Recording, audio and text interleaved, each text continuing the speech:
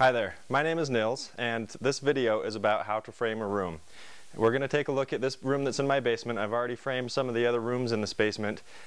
This is in my new house, and I framed the basement and finished the basement in my last house. I just want to show you that it's really not that difficult to get started and do it yourself. You're going to need a few tools and things to get started, but let's go ahead and dive into how to get started framing a new room. The first thing we're going to want to do is take a look at the area that we're working with and see if there are any obstructions or anything we're going to have to work around. And in this room, we've got a window, as you can see, and then we've got this pipe here, 4-inch drain pipe that goes down to the underneath the foundation. I've got another 4-inch pipe here, and this one is a little more difficult because it actually will interfere with the top plate of this wall, so I'm going to have that to work around. And then over here, I've got my air ducts and then a water pipe. So I've got, my gas pipe. So I've got that to work around with, So we're going to have to create a soffit in this room up on the top. And then over here where the door is going to go, which is just this area here, I've got the air duct again, so I'm going to have to do a lower door. So also this is a load-bearing wall right here in the middle of the house with these 2x6s, and so I want to make sure that I'm not going to do anything to cut into that or interfere with that, because that does have to remain in place. And other than that, the room is going to be pretty straightforward. So part of this video will be showing you how to frame a window, how to frame a door, how to frame standard walls, and then over here we've actually got the area that the walk-in closet is going to go. So we'll take a look at how to do a double door frame on that. And then you can kind of see up here we've got a little bit of another drain pipe. That's the P-trap for the drain pipe from upstairs, and we'll work around that as well. So there's always, every room, every wall is going to be a little bit different, but take a look and make sure you kind of get a feel for what it is that you're up against and what you'll have to work with. All right, I've decided we're going to start with this wall behind me, and the first thing I need to do is prepare a place to fasten the top plate of the wall that we're about to build. You can kind of see, hopefully in this video, that the ceiling joists are running side to side, and in order for me to have something for that top plate to fasten to, I'm going to need to put some boards in here, some studs, and I'll just cut them the distance from here to here, measure those out, and then I want to put those every 2 feet on center. So that's the first thing I'm going to do, is just get a bunch of these cut, count them out. I'll get those cut out and then put those every 2 feet on center using my nail gun for framing. Now, depending on your situation, if you're just going to be framing one room, for example, it might not make sense to set up a whole work station like this for your chop saw. If you're going to be doing several rooms, or especially if you're going to be doing a whole floor or a basement, it definitely makes sense to get some stations set up so that you can use your workhorses, and then whatever lumber you need. I've got my saw fastened down to these 2x6 screen plates, and then I've also got stoppers over here that are raised up so that I can have a nice flat surface, so I can lay down my boards. And then I've also got a whole bunch of extra pieces from my other rooms that I've framed so far that will be big enough to do some of these little cross members that I'm cutting right now. One other tip, if you've got a lot of pieces of wood, it's nice to use them to write down the measurements so you don't have to try to remember anything. Always better to measure twice and cut once. And so I'm going to go ahead and quickly run through this list and make these cuts. Alright, to tack these up here, I've got this one, which is pretty snug, which is great. I'm going to put it pretty close to where the end of my wall is. And then with the nail gun, I'm just going to drive it in. Okay.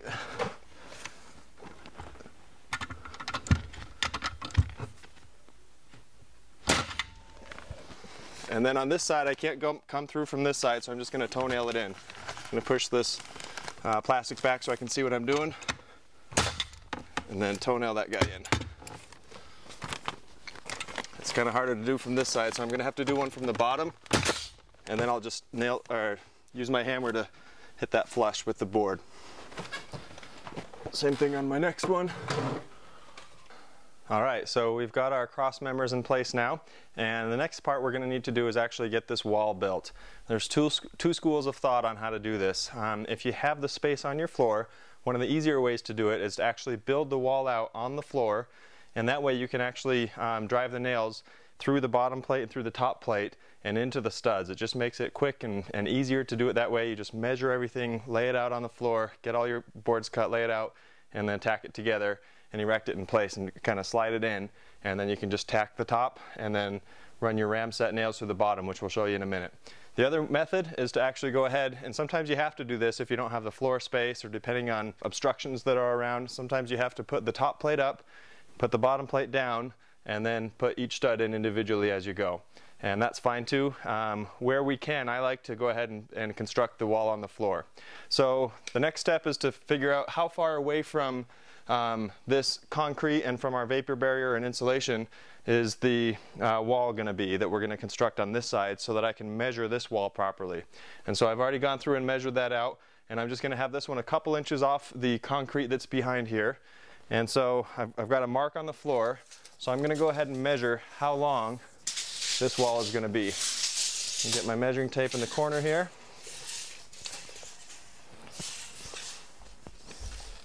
Okay, so that puts us at 165.5. So I'm going to go ahead and cut my pressure treated lumber. I've got some 16-foot boards of pressure treated lumber. I'm going to cut one of those at 165.5.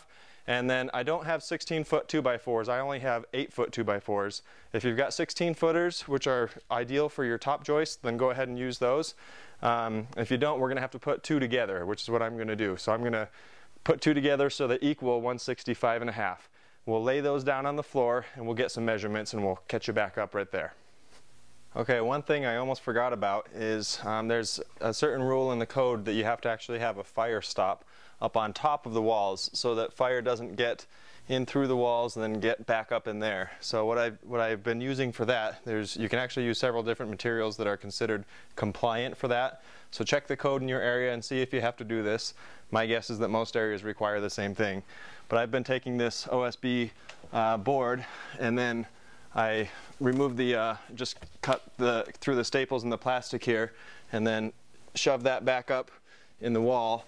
And then I'm going to have to go around afterward with some insulation, like foam insulation, and make sure it's all sealed off.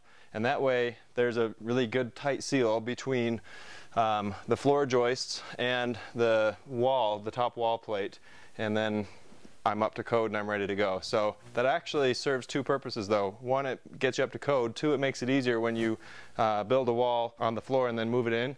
It makes it easier so you don't have to wedge the thing in so much. It actually kind of helps out.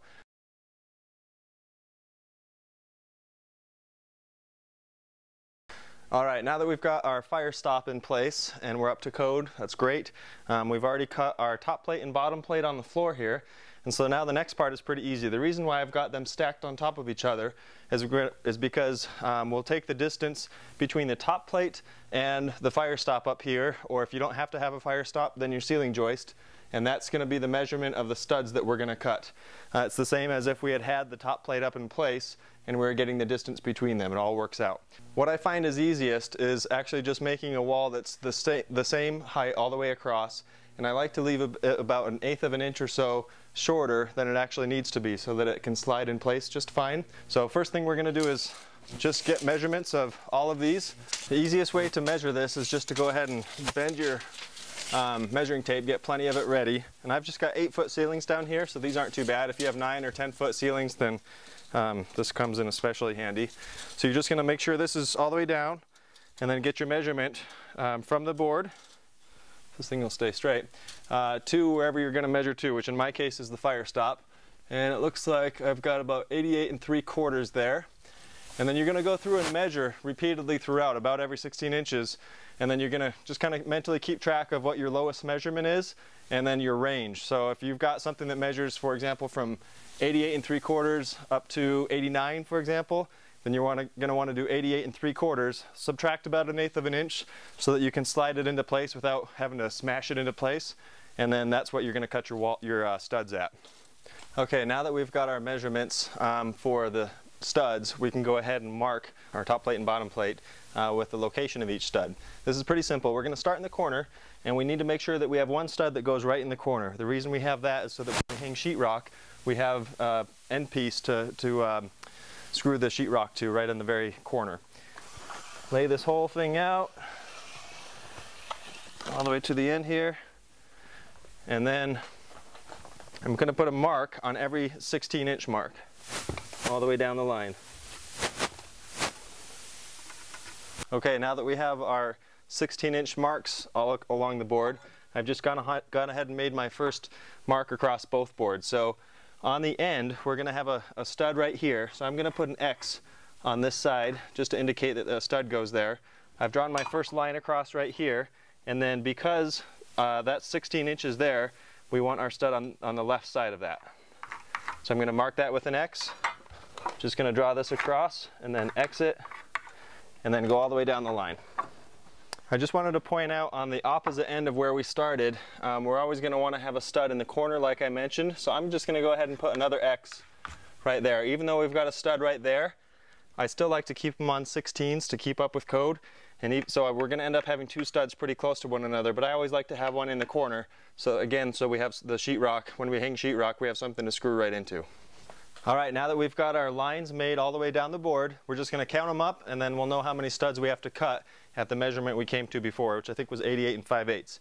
Okay, a couple of quick tips about getting a whole set of studs cut like this. There's a few things you can do to make life easier. So one thing I've done is I've lined up all of one end. That way I can just get one measurement instead of trying to measure each board. So I can take this all the way down to my 88 5/8 right here. And I'm going to mark this on that board and on this board. Okay. And then I'm going to take my speed square again and use that to get to mark it across, and then I'll bring that down the side of each of these. And that way I have my measurement marked on the side, so when I take it to the chop saw, I'm ready to, there we go, I can see my mark on each one of these. While these are lying down, let's go ahead and get these holes drilled. So what I mean by that is, if you take a look here, you can see I've got the holes drilled about 2 feet up on all of the studs in the framing that I've done so far. And what that does is makes it so that when you put your outlets in about 1 foot up off the ground, then your wiring is all ready to go. You can just feed the wires through, put the outlets on, and connect it up. So back onto this pile, I'm going to cut this pile in half. Now that I've got my distance marked, I'm just going to go ahead and cut this pile into sets of 3. Now the nice thing about these is the measurements don't have to be exact for the holes. You want them to be pretty close, but they don't have to be totally perfect. If they're off an inch or whatever, that's really not going to be a big deal. So I'm going to mark that right there.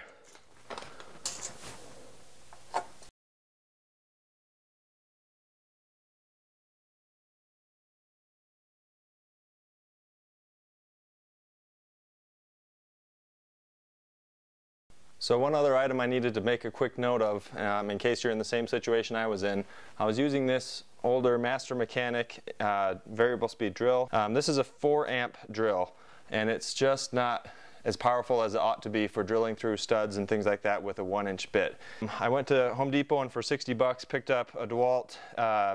This is an 8 amp. Check out the difference from the videos you just saw of me going through those studs to what it looks like now with an 8 amp drill.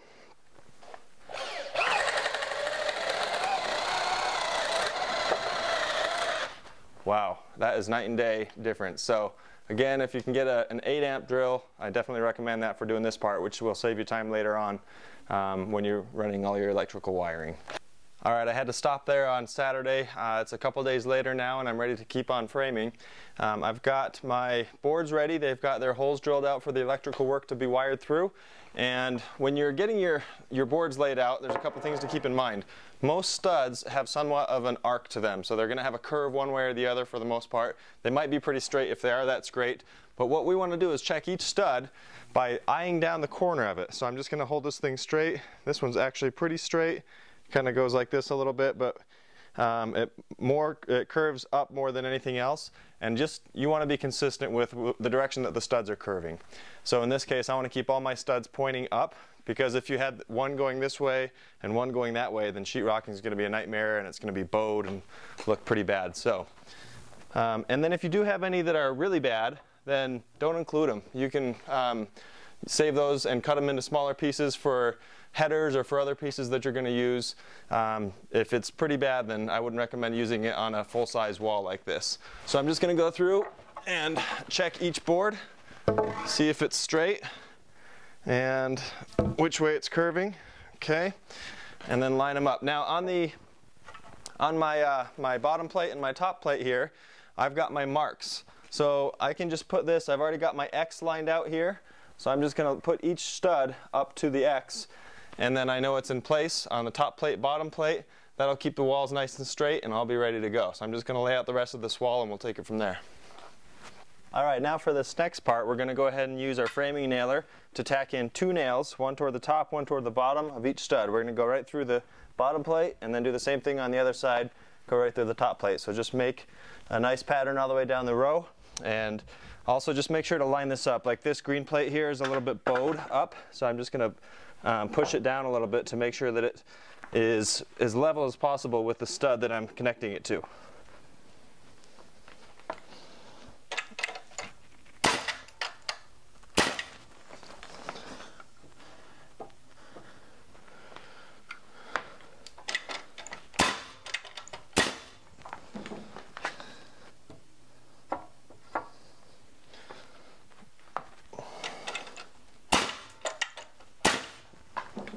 Alright, I've got 2 sections here because I had to cut that around this pipe.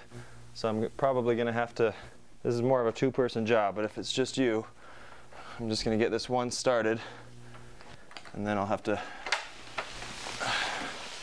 come over and grab this other one.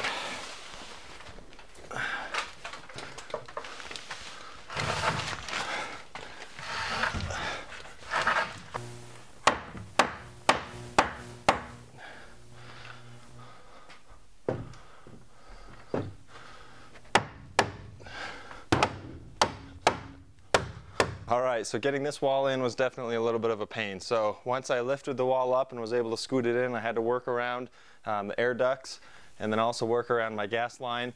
And then I also had to cut in where this pipe was, both on the top and on the bottom, and then make sure to keep my the bottom plate still straight and in line, same with the top plate. Then once you get your wall roughly in place, just eyeball it and see if it looks like it's about there. You can use a hammer or your foot or whatever you need to kind of kick the bottom of the plate into place, and same thing with the hammer on the top, and try to get it to where it's about level. Then that's where you're going to want a good long level like this, so that you can check out the studs to make sure they're level in both directions. So most importantly, you're going to want to make sure that they're level top to bottom, okay? And so that the wall is not leaning out toward you or leaning in against the wall or against the foundation. So you're going to want to check that. And then you're also going to want to check it vertically to make sure that your top plate isn't shifted over to one side or the other. So by putting the level on the stud like this, you can see if it's actually level in both directions. Okay, now that we've got our wall in place, it's nice and level, we're ready to go ahead and fasten it, the bottom plate and the top plate to the ceiling and the floor. So we've got a pretty simple process for doing the top plate. You're going to use your nail gun and drive a couple of nails between each set of studs, and then we'll do that all the way down the length, and then we'll show you how to do the bottom as well.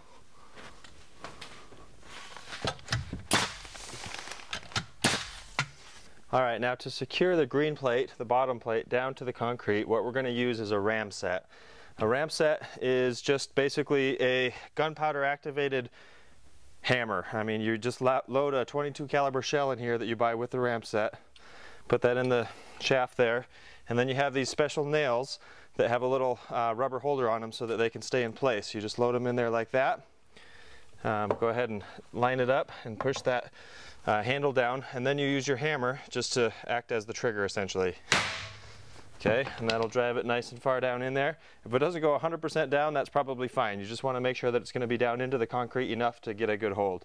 And then eject that shell, and you're ready to go. So we're going to go ahead and do that all along the board. Alright, and with that, we've got our first wall in place. We've already got a bathroom wall in this room, and so the next one we're going to tackle is this one here with the window. So most of the same rules apply. We're going to apply our stud 16 inches on center, and then let's go ahead and take a look at how we're going to frame out the window. There are some special ways we have to do that to make sure that it's secure and supported, and also that it's up to code.